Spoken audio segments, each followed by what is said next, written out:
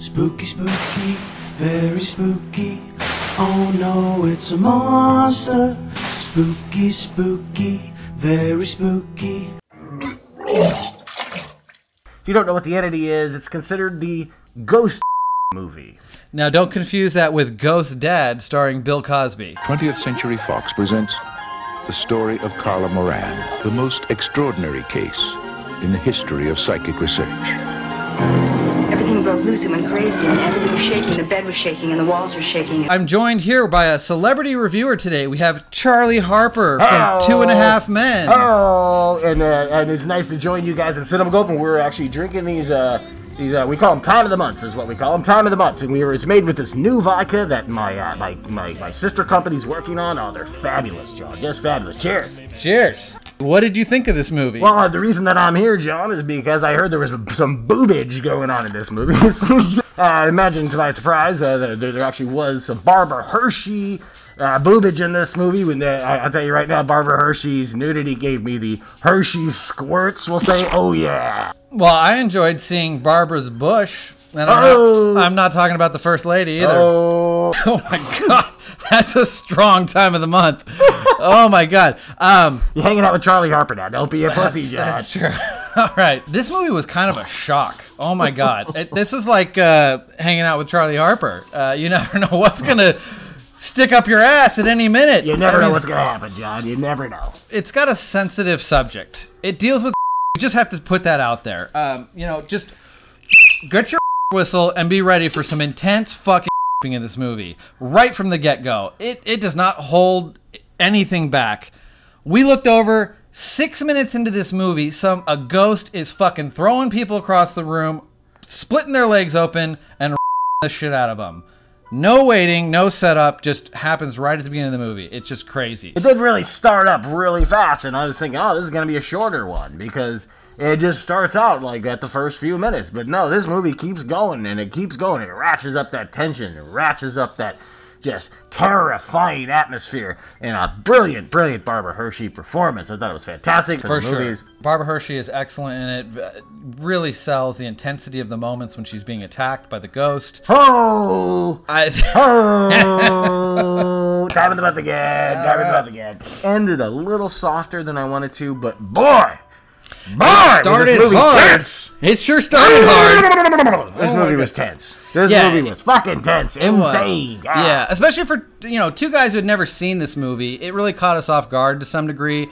We weren't sure if it was going to be like one or two moments in this movie where the scene happens, and that's what all the shock is about in this movie. It continues to happen all throughout the movie. I mean, it's not a one-time thing in this movie. Jaw on the floor. Yeah. Yes, like, we really were. Shit. No matter how many times it happens, every time you're like, whoa. Expect in some horror movies, when it gets a little quiet or everything seems too safe, that's when the scary moment's going to happen. But they don't really use the typical jump scare element, but they still get an effective jump scare out of you when this thing appears out of nowhere and starts punching people in the mouth and splitting their legs apart. And sort of the template for jump scares, isn't it? It's kind of like, this isn't a jump scare, but people will look at something like this and be like, oh, see what they did? See that effect? Let's use that, and they'll call it a jump scare. It's a musical cue. This movie's got some fucking crazy music.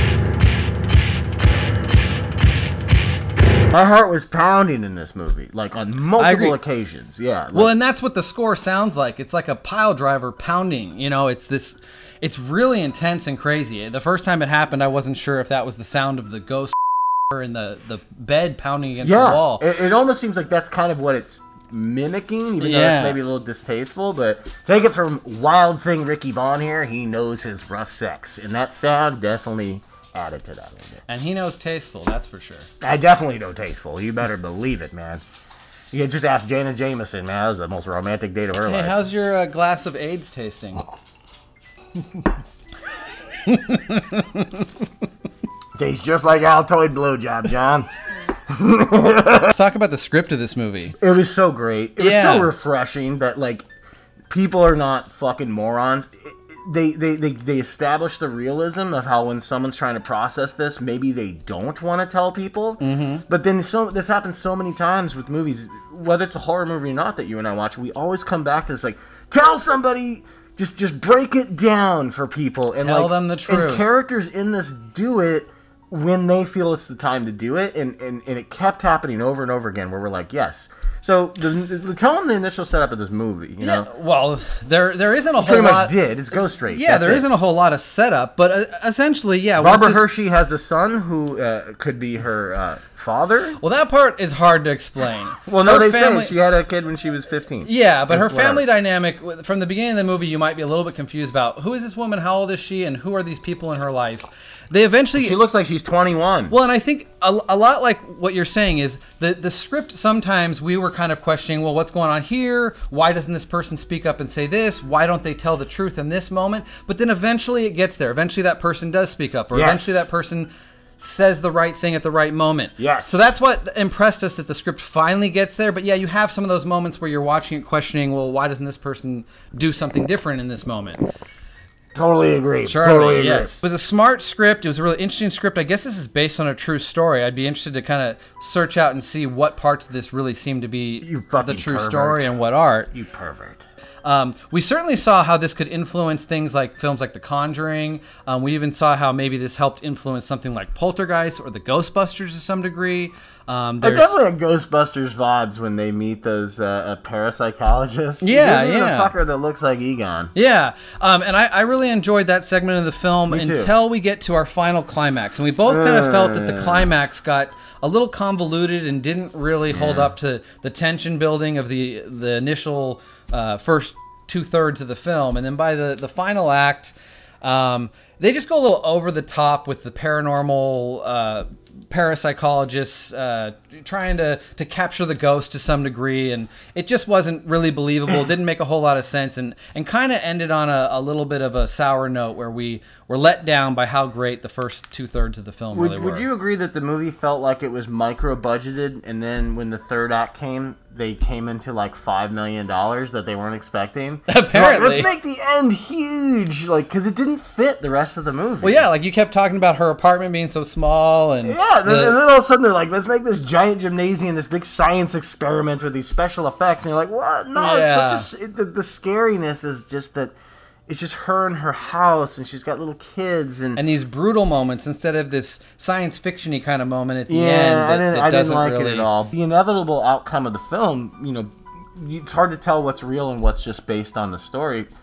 And sometimes that works in a movie, and sometimes it doesn't. Like, you don't know what liberties they take. You don't know what they're adding to make it more large scale. Like we said, the ending of this Pretty movie sure was the probably gymnasium all was added. bullshit. The camera is just dead set and so close on Barbara Hershey when she's talking to her friends, when she's talking to her psychologist. They're very extreme close-up shots of her Yes. every time she's talking. Yeah. And then you have to be a good actress to do that. You can't get Totally. away with it otherwise. I saw shades of Ripley in her, like her strength and even kind of the way she sounded. And her panties, the same panties, the little butt crack and stuff when Ripley changes. I think that was just a popular choice for late 70s, early 80s panties. I am all for it. I like the easier they are to peel off, the better for me. Of course. Around When the she's harps. being violated in this movie a number of times, she's laid spread naked across the bed, and they do some amazing effects with her body. And I'll let you talk about it in specific, because I'm pretty sure you helped out with these effects, right, Charlie? Well, I've got to admit, I wish I did. I blame this little sucker down here. This is the entity right here. He's the one that got his fingers dirty, if you know what I'm saying. This movie, it deals with harsh subject matter. It's hard to stomach, but at the same time, you're very like, wow, this is done really, really well, which looks to be like such a small budget. And I'm thinking 1982, how'd they pull this off? Who the fuck knows? I have no idea. The answer? Stan Winston. Stan Winston made those boobs look so realistic. Ah, he's awesome, man. He's awesome. R.I.P. Stan.